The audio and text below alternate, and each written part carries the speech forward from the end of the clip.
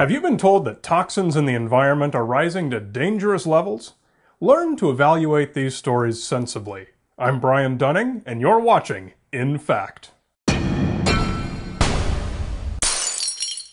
Welcome to the show that gives you the real facts behind popular myths. It's true that as human activity on the planet increases, residue from nearly everything we do contaminates the water, the air, the ground, even our food supply.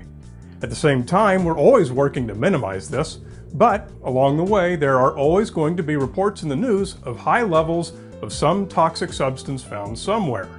Heavy metals, pesticides, and BPA are among the many compounds that end up in our environment. We all want to know if our safety is in danger. To determine this, start with a basic understanding of our world. Every compound you can name, no matter how scary, has a safe level. And every compound, no matter how natural, has a toxic level. A good example is plutonium, one of the most dangerous substances known. Suppose you heard on the news that plutonium was found in your drinking water at 10 times the normal level, even 100 times the normal level. Should you be concerned? Yes, we probably should address it. But would those levels put anyone's health at risk? Not even remotely. No matter how scary the media might try to make that sound, plutonium occurs naturally on Earth, and every person and animal that ever lived has an average of about 20 million plutonium atoms in their bone marrow, simply because we live on this planet.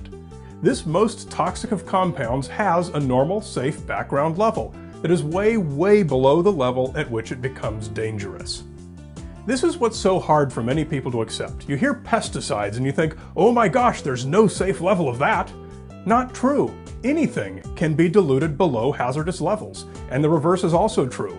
Any compound can be concentrated above hazardous levels. You can die from drinking too much pure water, we call this water intoxication, and you can die from breathing too much pure oxygen, we call this oxygen toxicity.